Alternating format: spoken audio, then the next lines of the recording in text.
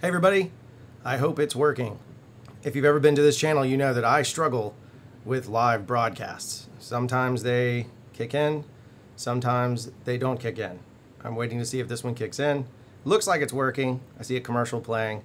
That's a good sign. Okay, so today we are going to talk about the first footage, the whole thing.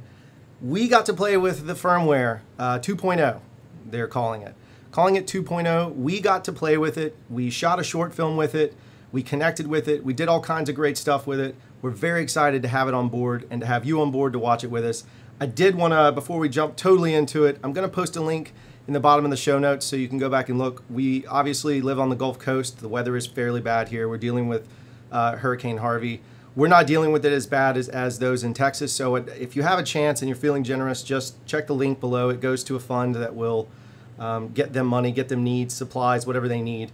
We just really want to, our hearts go out to their families and we're thinking about them. They're in our prayers, and we just wanted to take a moment just to give them a shout out to try and help them best we can. We also would like to thank Panasonic for helping us get this whole project together. Matt over there and Sean and everybody at Panasonic has been just a delight to work with as we figured out how to put this together. So before I talk any further, I think you should probably see this.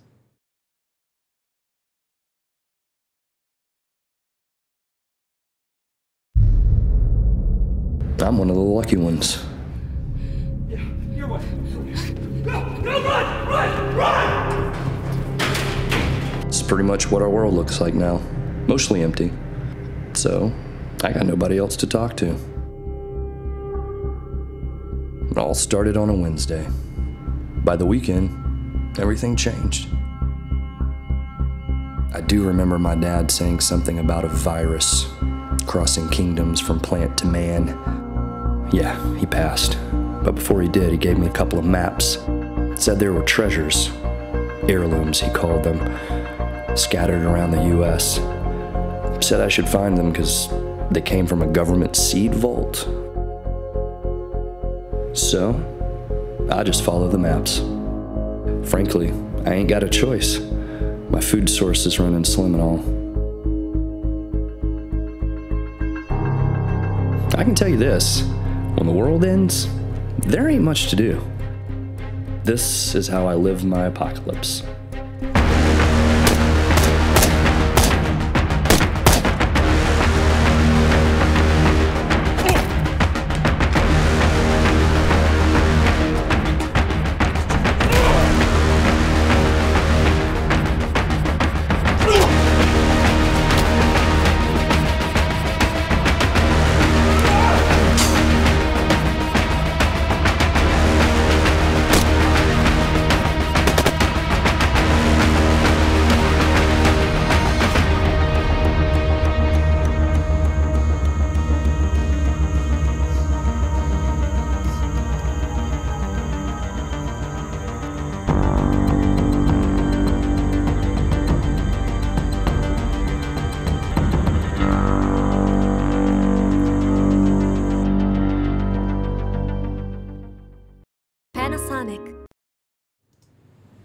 All right, there it is. That's shot on the new firmware. That was shot on a Panasonic GH5 with version 2.0 firmware.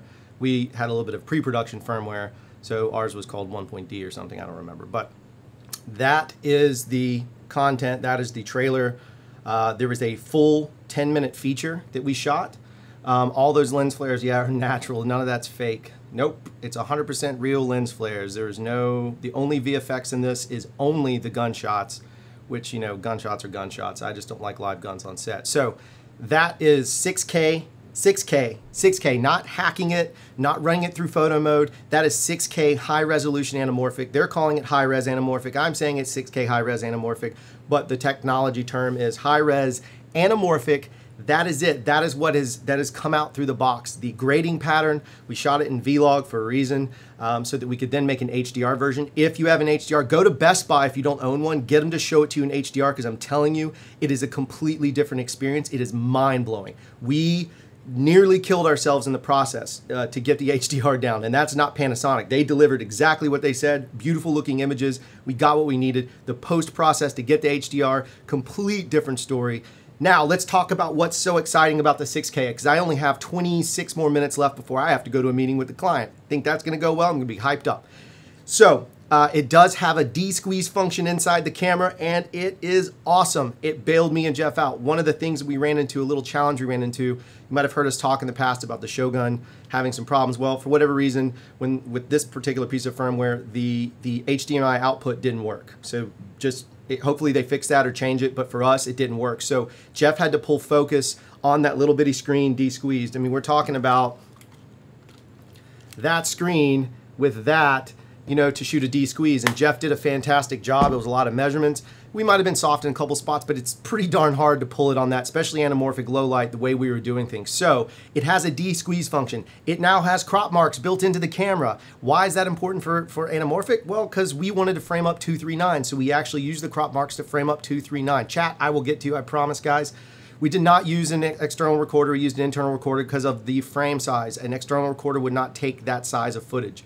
So, just to answer somebody in there, it was absolutely insane. So the de-squeeze works amazing. Hopefully it'll kick out over HDMI. If that's the case, it's the biggest game changer we've come across. We also shot some red anamorphic with the same lens versus GH5 with the anamorphic same lens, and the test results are absolutely insane. We'll show those coming up. So if you're not a subscriber, I suggest you do. If you want to see all the firmware, we have a first-hand look at all of the new GH5 firmware features. We're going to show you more. In fact, at 10 o'clock Central, a video will pop up that is an HLG video. Now, for those of us that don't have an HLG TV, which needs to be a Sony or a Samsung or an LG, it's gonna look okay. I mean, I shot it in the office, right? But if you have one, you get to see a whole new level of color depth and insanity.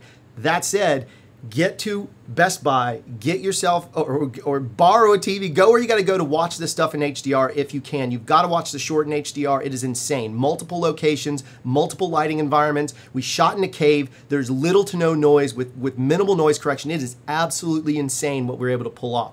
So that's the biggest thing, because that's what we focused on the most. We got to spend our time, thanks to our executive producer, Matt Frazier, we got to spend our time focusing on Sean Robinson. We got to spend our time focusing on making a 6K anamorphic short film. They're the best client, or whatever, not even a client, best relationship you could ever have. They just turned us loose and supported us the entire way. So I got to praise the heck out of them. I have fallen more in love with Panasonic, not because they helped us do something, but literally because from an artist perspective, they let us do the story. They asked for a very small short. I gave them 10 minutes. We shot a 10-minute short film and handed it over. It's in HDR, 6K, high-res anamorphic. Now, you're probably wanting to see some other stuff, so I have that for you, and we will touch on some of those.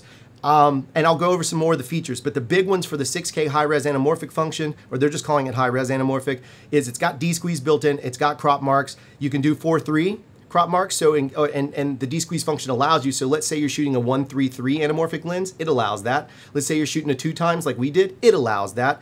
I don't want to sound like a used car salesman, but hot damn, it is badass.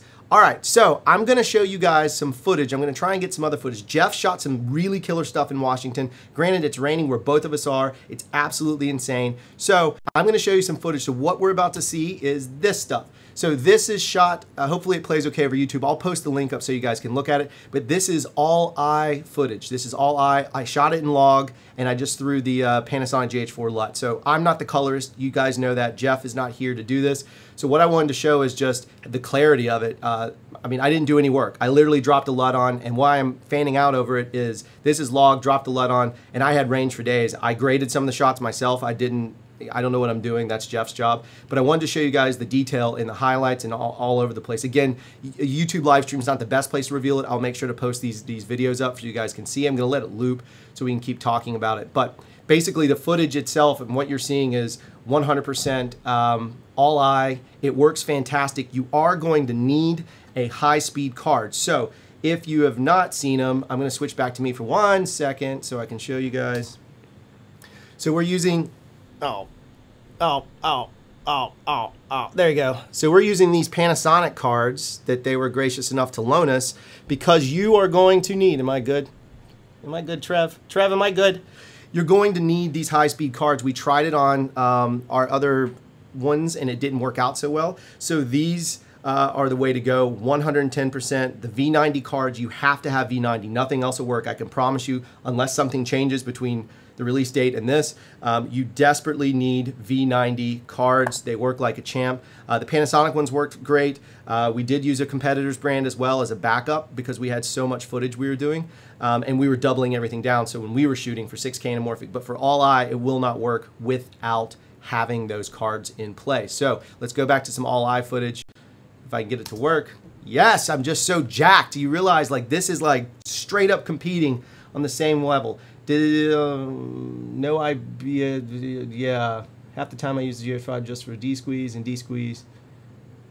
Like, what about autofocus? Hold on for the autofocus. Don't worry, I got you covered. I did the best I could. I'm not an autofocus, guys. I'm just reading the comments here. To the 2.0 fix the exposure bug when shooting a variable frame rate with Shuggle. You know what? I'm gonna take a snapshot of this and I'll do a test, custom test just for you, Cats and Mark. 51 megapixels across using high res anamorphic, so not true K, but it's damn close. Yeah, I mean, it's damn close. I think the Panasonic cards are coming out in the States. I think. I might have gotten myself in trouble right there. I don't know. Whatever. I'm just telling you guys the truth. I had an NDA. I signed it, and they said the embargo was up, so I'm assuming I can say what I need to say. And they've been so awesome. I don't know why they'd be upset. Anyway, I did take a picture of that, Cats and Mark. So this stuff, it looks great. It works well. You guys, once you get it in your hands, you're going to destroy the world. I promise you, it is fantastic. So I shot this. I don't think I had the internal stabilizer on, if anybody was asking, only because we've been moving our cameras around, and we had to mark which camera was firmware updated and all that stuff, and I may have made a mistake in not turning the, not mistaken the firmware side. I know I was using that, but I might have made a mistake in the in turning, I might have just had the lens, the OIS on and not the internal on. So it still all works. That all's there. That's just me throwing up footage. So somebody was asking about autofocus. So here is a little bit of that. I do a little talking in it, so I'll try and be quiet here, and then we can talk through it, and I'll turn it back off and cycle again. So here is, to answer any autofocus questions, let me go back to me for one beat just to set the measure straight. So this is gonna be about autofocus. So here's the autofocus test. I don't use it. I tried to set it up. You guys probably know how to set it better than I can, so let me know, and we can test it from there. But here is some autofocus. Yeah, I'm not sure. I have no idea if it's working or not. So we'll just test it and see, and that's all I can do. Again, autofocus not my jam. Does seem to work somewhat, but I'm sure somebody with more capable autofocus desires will understand it better than I will. Let's get Dino in the shot. Look at him trying to duck out of the frame. Trying, but... Let me see if the autofocus works. Maybe it doesn't like you. It doesn't... It kind of likes you. That's the cockeyed thing. It can't figure out which eye to track. No, it's not a drone. Just walking the autofocus. Maybe we'll see what happens if we stop in front of this thing. Let's say maybe you were shooting and you wanted to get a close-up of that.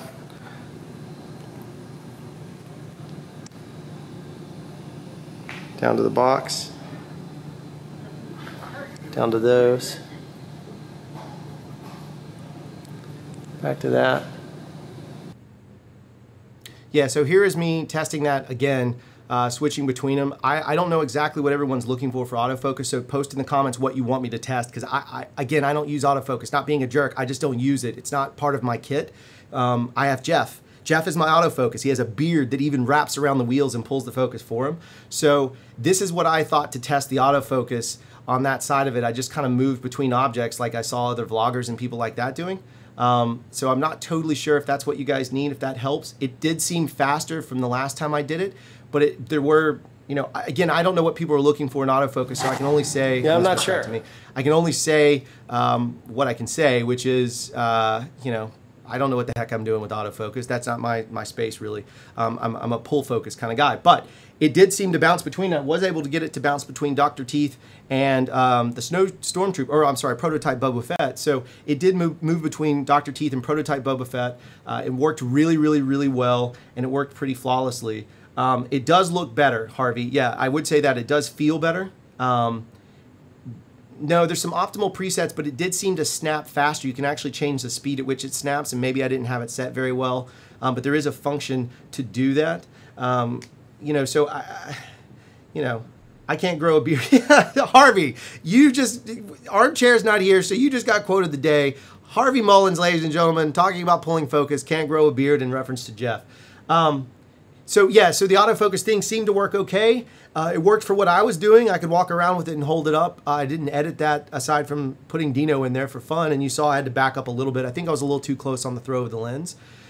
There's that. So time code, Jamie, not yet. There's no TC yet. So we still have to use the audio gimmick for the time code. I forget what that thing's called. I think you're the one that told me about it, Jamie. I don't remember. Somebody told me about it. But the time code gimmick does not yet work. So, or the time code is not in the camera rather. And so you have to use the time code gimmick to make it work, I should say. So anything you guys want to see, let us know. We'll test it and go with it. Cool would be to test the new presets when it drops. Any word on release? I don't actually know the release date. I'm sure Sean or Matt, if you happen to be watching, or you know what, I'll ask them. There he is, Armchair, or I mean, I'm sorry, Amateur, AMG's back. 48 frames at 4K, no, not yet, I wish. Josh, you know that's my obsession is 48 frames at 4K, but I don't think it's gonna happen. Let me double check. And just in case there's any question of my validity in doing this, just want to show you guys the menu. I'm going to do a whole menu video, but just so you know, it's legit. Where am I? Hello. It is 100% legit. I'm not just some troll trying to get views. I worked my butt off, as did Jeff, as did our amazing crew. Let me go to 4K MOV. No, it does not look like it. It does not look like 48 frames is in there. I've dug through the menu as best I could. Once we do the menu thing, we'll do a more extensive. That should be coming out within the next day or so. We're gonna bomb the channel with content because it's exciting, and they were nice enough to let us play with it. So you want to go over them. Let's do one more thing, and I'll recap all of the features at once, right? So I want to do one more thing, and then we'll show the trailer again. But you can also post to the trailer and links. Panasonic Lumix channel just dropped it. They dropped 2 pieces. So if you're curious about a different style of shooting, not necessarily as cinematic as ours, or the style that we went after, there's also a whole nother channel on HLG. So they delivered an HLG, which is a feature. But remember the panning issue. Let's talk about the panning issue because I shot a little quick test yesterday using the panning. Pardon the rain, that's what it is. So here's some panning. It is noticeably better, but there's still a little bit of a judder. It's there. I mean, it is what it is. I think it has to do with the camera, but it is noticeably better. I do know that, and again, I'm trying to break it at this point. I'm panning poorly on purpose, but I did notice it does get better here on the 6-second pan or 6-second pan. It's considerably controlled, so it worked a lot better. If you guys are just joining in, we are literally looking at looking at the new ProRes footage, our new good God, what a drunk I am. I shouldn't have been drinking since this morning. We are looking at the new Panasonic firmware update, version 2.0, first hands-on first look. It's way better. It is. I'm going to post all of this footage up raw so you guys can look at it. It'll just, maybe I'll throw a music bed under it so it's not super annoying. I'll post all the footage up raw so you can kind of see it or encode it for YouTube, but I'll post it up there so you guys can look at it. Maybe I'll throw a link up so you can download. Would you guys want some download footage? I can just post these pictures up and let you download it and let you go from there if you want to. All right, so to recap what we're talking about. So in version 2.0, Panasonic firmware version 2.0 for the GH5, there have been some fixes to autofocus. We haven't thoroughly tested them. That's not totally our jam, but there are some. We'll do more testing. I took a screenshot to do the exact test you want. By the way, throw it in the talk box over here. Tell me what you want to get in there. How good is the 400 megabytes? I'm just going to talk and show you. Again, YouTube compression here. This will loop, guys. YouTube compression here. All I did was shoot log, throw a LUT on it. It looks even better in standard. If you want to see what that is, the standard version of it is actually the little autofocus test. That was all shot iframe, shot all I in with standard color picture profile. And I'll switch over to that in a second as well. I'll make sure the audio is off. And so you guys can see variations on the different looks. So that's what we had there is log. All I did was throw the Panasonic GH4 LUT on it. I'm not a colorist, that's Jeff's world. So we just threw it on there. So it does have the all-eye 400 meg. Fantastic, absolutely loved it. Got to play with it. It has crop marks. Inside the camera now, you can set your crop marks. It has D-squeeze for anamorphic. It shoots 6K high-res anamorphic or just at 6K high-res anamorphic. It has D-squeeze in it. It also allows you to do a 4:3 crop mark, which means you can use 1:3:3 lenses or 2-time anamorphic lenses. But there's one thing I haven't talked about, which will drop later, that I'm super stoked about as we go over the feature list. Guys, it has HLG built into the camera. The camera actually encodes in an HDR format. If you don't know the difference, we'll talk about them quickly. HLG is the broadcast equivalent of HDR10. HDR10 is what you're seeing your Netflix programming in. When you see it in HDR, it is HDR10. HLG is the broadcast equivalent. So HDR10 has a little more range to it. I think it's I don't remember the exact number, but HLG is just below that number. What's fun is you can actually shoot in camera HLG, plug it into the back of your television that supports HLG, which right now is Sony, LG, and Samsung, maybe some others, but those are the three I know work. And then you can upload directly to YouTube HLG, so you now have HDR footage hitting the internet, boom, that fast. Editing it is the whole problem. You can't edit HLG. Adobe doesn't support it. It's a whole workaround process that we will show you a tutorial coming up soon. Make sure you subscribe if you're not, but we'll show you a tutorial on how to deal with HLG because it is a little bit of a nightmare. Trust me, 7:30 a.m. to midnight every single day since we wrapped that project. So for almost 2.5 weeks, we've been in the edit bay figuring it out. It's crazy. And big shout out to Mystery Box for the help on that. So it has a new HEVC codec built into it. So you're shooting in H.265. Looks amazing. You're gonna need that for your HLG playback or for your HLG encode.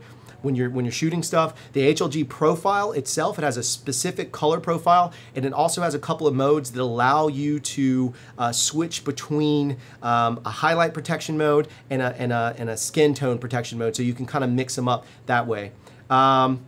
It also has built-in viewing tools that will actually kick out over HDMI, and so we haven't tested that yet because we didn't shoot HLG, we shot log and then did HDR10 conversion, but it has those. We'll have that coming out, a test on that should kick it out to your Flame or your Inferno, which makes an external recorder even more awesome if you're doing 4K content, so specifically 4K, you can kind of see what it looks like. It's not going to fix your editing problem, but at least you can monitor it correctly. The all-eye codec is a huge deal. The D-squeeze is a huge deal for those of us. It does not yet have time code. Autofocus seems to be more stable and acting snappy. I'm going to the talk box. My God, you guys are killing me. I love you.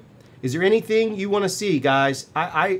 Join us every week, by the way. Not to shamelessly plug, but we work hard, and this community that's in here, we got Trev, I see a lot of our Jeff's in, I see AMG, or Amateur Media Groups here, we got a lot of our regulars. This group is fantastic. If you have questions, you don't have to listen to me. Mute me and just sit in the talk box and have a conversation in the live chat. I promise you'll learn more from it than anything else.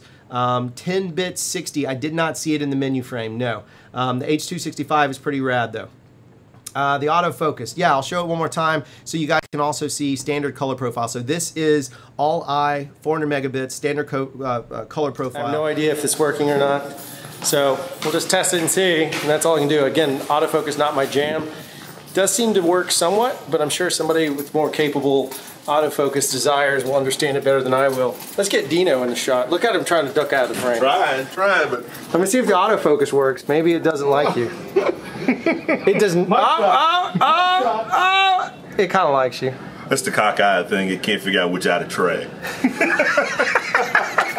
No, it's not a drone. Just walking the autofocus. Maybe we'll see what happens if we stop in front of this thing. Let's say maybe you were shooting and you wanted to get a close-up of that.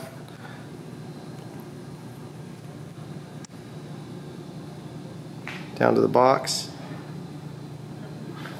Down to those. Back to that.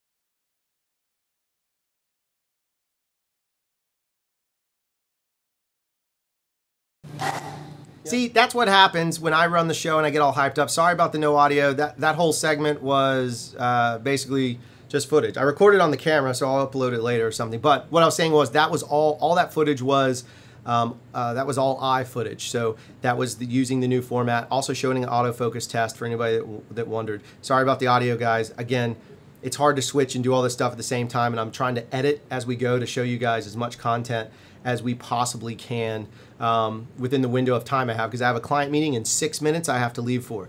So any questions in the talk box over here? What do you guys need? What do you want? What are you looking for? Anything in here? Anybody?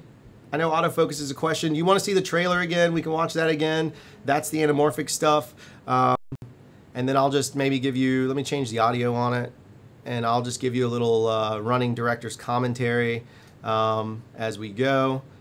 So is the audio still working? Yes, it's still working. All right, so as you can see, this is 2.0. This is presented in HDR. Obviously not HDR in this stream. This is a 1080p 30 stream. We worked multiple locations for this. We shot on an Ingenue 30 to 72 two-time anamorphic lens. We shot in 6K high-res anamorphic and went through the process. So if you have a chance and you have an HDR capable television, I really, really suggest you check it out in HDR. It is crazy, the detail level. In fact, it's like going from standard def to 4K. It's like skipping HD altogether. It's a beautiful thing. So we took this camera in caves. We treated it like a cinema camera and did everything we could. And we've talked about that if you've seen one of the other episodes. So this again is all 6K, proper lighting, full crew, kind of dressing it up as well as we could. Yeah, the cards. So the Lexar cards that we have, and the SanDisk cards that are not V90, any card that's not V90 does not work. So as you're watching this trailer footage, any card that is not V90 does not work for the all iframe. It did okay for the 6K. Is that right, Jeff? Can you comment, Jeff, on the cards with 6K? I'm not totally sure. But as far as iframe goes, the 400 megabits per second, it didn't work. Didn't work at all, didn't hold up.